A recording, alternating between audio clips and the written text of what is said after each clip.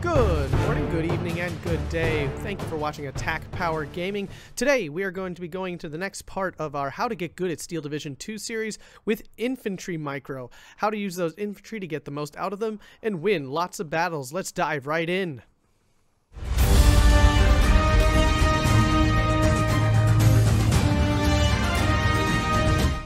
So the first step when microing your infantry is to make sure you send the correct infantry into the correct places. I know this isn't exactly a micro thing, but if we don't get the macro ideas correct, then there's not a lot that your infantry micro is going to do to save you.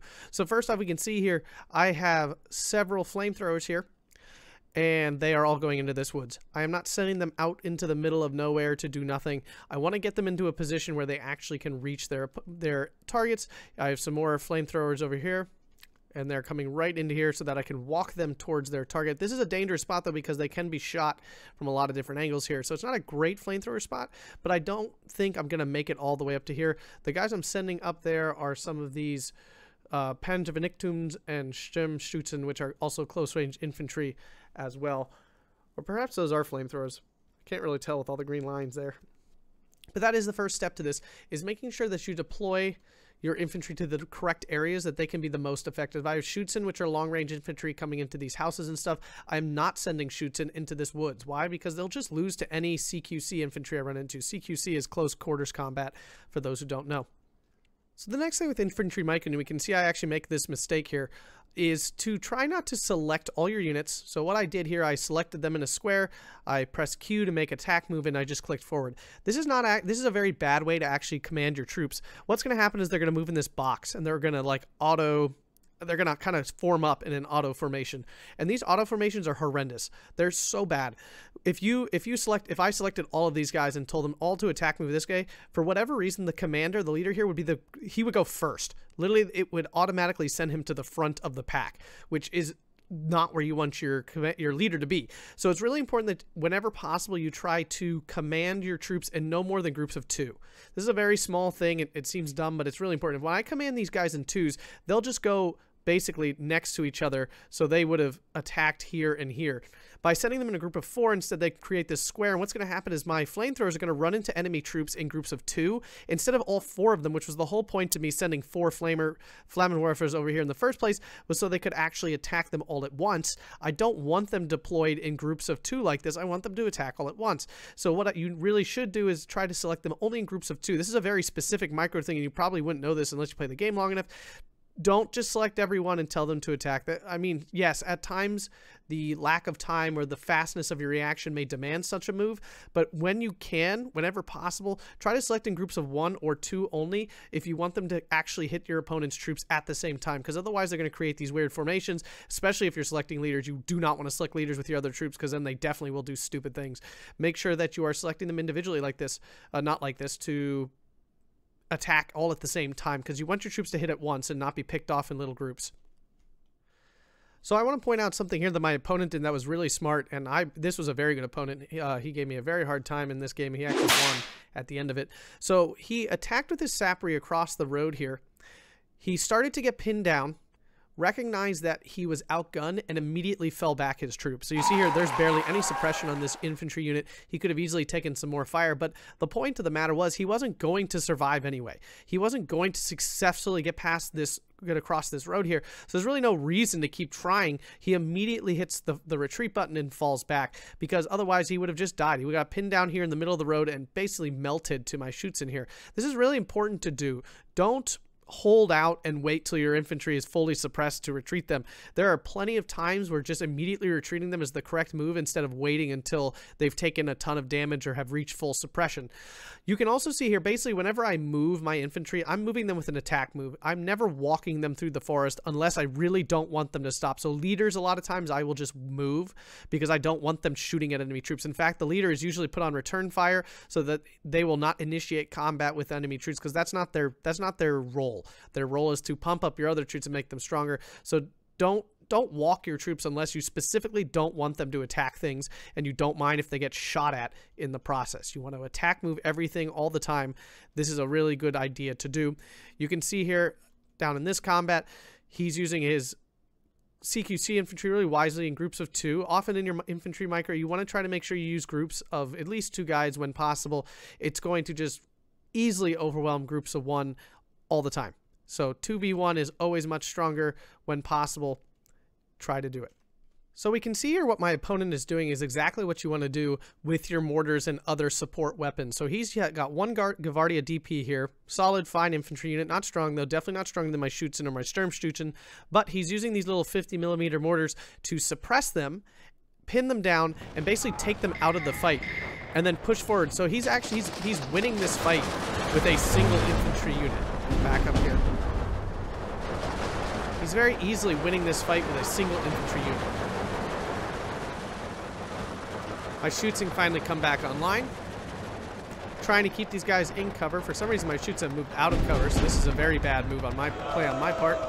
And he's going to immediately bring in that mortar again. And he's actually going to use smoke this time to smoke off his infantry and give them time to fall back. He's also using a leader. Leader usage is extremely important. I can't say this enough in your infantry fights in micro. You got to be using leaders. Higher veterancy troops are going to win the day every single time. We can also see here the moment my flamers get too close to the edge of the forest, I'm immediately falling them back. This is not where they belong. They can't shoot more than 100-some meters, I think only 100, and putting them on the edge of a forest is a stupid place for them to be. Schutzen belong on the edge of a forest so they can fire at troops that are coming in. You can see I'm getting mortared here. But it's a blind mortar, and I had already moved them and probably have moved off. So Schutzen are what belong on the edge here, or any kind of long-range infantry, I should say, not just shoot, but in this case, my Schutzen. These guys belong in the forest with this minimal range so that they can take advantage of their flamethrowers. Don't leave them on the edge of forest. Immediately fall them back if they ever get close. One thing to remember, when you fall back your troops, they only fall back a limited range. If you want them to keep falling back, you're going to have to remember to hit the retreat button again. So you can see here my guys are falling back. They're taking reduced damage. Any moment now they're going to stop falling back because they've fallen back sufficiently. And then I'm going to hit the fallback button again to try to save them.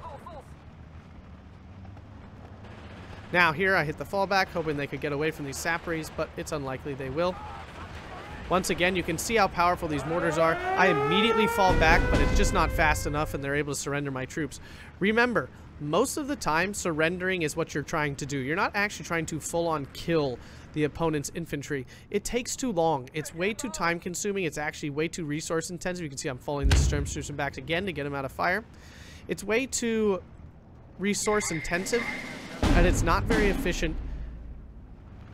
It's going to waste your infantry essentially. It's going to waste the time you have with your infantry trying to wait for them to actually kill the opponent's infantry. You want to surrender whenever possible. And the leader prevents that as well. Your own leader prevents the opponent from doing that. Now this is, he immediately falls back. The moment he sees I actually have infantry here to defend this, he falls back because these are close range infantry. You don't want to just throw them across. Don't think, oh, I'm gonna make it across this opening. You're not going to. You're gonna get pinned down halfway across and your troops are just gonna die and have to fall back anyway. So that is not the way, that's not the way to attack, and he correctly fell back immediately from that attack. I can't say enough how important it is when things aren't going your way to immediately fall back. So we can see here my Schutzen have ended up in a 2v1 versus these Sapri. Now these Sapris are both weak and only a little for one and a lot for the other one. But even so, they're easily pinning down my Schutzen here. And I immediately try to move them back. I should have simply just fell them back, but instead I try to walk them back. You should immediately just fall back, and this is why you should, because your troops are just going to die. Sitting there getting shot is not the way. You can see me immediately falling these guys back because I'm not going to win this fight. It's 2v1, even though my Schutzen are higher quality troops than these Gavardia. They're out in the open. They're just not going to win. So you might as well fall back immediately. Don't wait to retreat. That's a mistake a lot of noobs make. They just sit there and they think, oh, my guy will come out of suppression and start fighting again. The thing is, they'll come out of suppression with maximum suppression on, and they'll just immediately repin. So there's really not a lot of reason to leave your troops there to fight. See, I should be falling this guy back. He's already pinned. He's no longer contributing to my battle power in any way. I should be falling him back. I'm not, probably because I'm looking somewhere else. At this very moment in time, there we go, finally falling back. And that is something to consider. Your eyes can only be so many places at once, which means you don't really have time to sit there and wait for the perfect time to retreat your infantry. If they seem like they're in any sort of losing position, just immediately fall them back. So you can see my opponent immediately falls his Gavardias back here because they don't have a chance of winning, so they just run away. This is a good example of making sure to use the right troops in the right positions. This is the perfect fighting area for Sturmschützen. You want to make sure they're staying in this lighter cover area so they don't come out of their 300-meter MP44 range. He recognized that immediately and fell back, which was correct because he had absolutely no chance to get this infantry. And you notice I immediately bring them back into the green cover. Instead of pushing them forward, I have nothing to gain by pushing them up into here. I'm just losing my good cover. If the enemy tries to get this flag, I can easily see most of this hill anyway from that position. So making sure that you don't unnecessarily push your troops into bad cover is a big thing to make sure you stay alive. Here you can see a great attack on his part. He's using a lot of infantry. If you're going to make open ground pushes like this, you're going to need to use a lot of guys. There's no reason to use one or two. They're going to get immediately pinned. And you can see then they can actually apply their weight of fire to overwhelm defenses, especially when they're lighter defenses. And then he has support behind him. This is the way to make a push, everyone. You want to combine your troops. See, I immediately fall back. I know I have absolutely no chance of winning this fight. He has support weapons behind his infantry. That way, the second defenses reveal themselves, he can open up and really start doing damage to those defenders, suppressing them and allowing his infantry to continue to push forward. If you're going to make an open ground assault, that's the way to do it. Here you can see again, he's got all his troops in cover. He's overwhelming my lighter defenses here, not being afraid to fall back where things are not going well. A big part of this game that people underappreciate is part of the way to win is to keep your troops alive. Whenever your troops die, they're now useless. You can see I'm basically trapped in this coverless pocket. He's using his support troops to cut my guys down very easily. I am able to pin some down. I'm trying to use my mortar to help out the situation and try to pin some of his guys down. Finally killed his leader over there. I fall these guys back the second they get pinned because they're not useful anymore. Especially in this general heavy fighting area, they're not going to come back in time to make a difference in the fight. Now I'm trying to supply some support with my own armor here, as well as my mortars up onto the hill. Even though the tank gun doesn't do very much damage, even a little bit of support fire makes a big difference. If I had had the infantry units available at this point, this is how I should have made this attack. I should have used this nice line of support I have built up, and I could have very successfully pushed up onto this hill finally. Instead, I had piecemeal attacked onto this hill with my infantry units instead of using this very strong line of support that I built up. See, the machine guns, the pack, all of this could have covered this top part of the hill at least and given me a chance to at least get into cover. Obviously, the worst part of this attack is right here, pushing up onto this totally coverless hill. Here'd be another example where you want to fall back immediately from this situation. I didn't, and I even pushed these guys forward into the lighter cover. You can see I immediately changed that because I want to get back into this cover. Try to give myself a good fighting chance to give that. Calling in again troops that actually are built for this kind of fighting. The Sturmschützen in this situation. I knew I could easily overwhelm these Gvardia DP if I used the correct units. And I don't want to fight them on equal terms. My Begleit Grenadier, yes, is a higher quality unit than these guys, but when overwhelmed 2-1, I at least have a chance of beating these guys with the green cover here. And don't forget that even an infantry unit with 1 health can still wield the machine gun on the squad. So keeping even your low health units alive means you get that many more machine guns when you go to fight. So I want to see here, this is how you use things like Nebelwerfers and heavy artillery.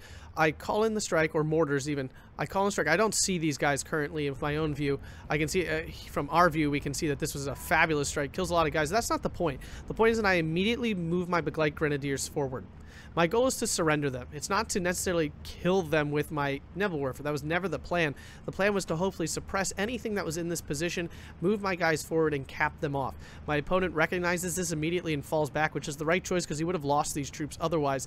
And now he still will have these 2 basically healthy squads. They're both a little down, but he'll have these 2 healthy squads here to fight back in the future instead of completely losing them and having no troops. That's once again that concept. When your troops get pinned and bombed, even if you desperately want this position, they're not holding it anyway if they're suppressed. But you can see over here how great the opponent has built this defensive. I have no chance of ever pushing through this. I would need some sort of off map, which my deck doesn't have. Infantry in all the great cover. They have armor here and there to stop that. Support weapons to bring down fire. These little 50mm mortars are doing so much damage to me. I've actually never seen them be so effective ever in my life. But having some sort of mortar effect, some sort of support range weapon is so important for being successful in infantry combat because, again, it's all about suppression. Infantry combat is not about essentially killing your enemy's infantry. It's about suppressing them so that you can capture them and win the combat. That's important to understand. It's about suppression, not about killing. It's not about killing infantry units. It's about suppressing them so that you can eventually capture them out. That's the idea. I hope you all enjoyed this video of how to micro your infantry more effectively. If you enjoyed this video, please like and subscribe for more Steel Division 2 content here at Attack Power Gaming. Have a fantastic day.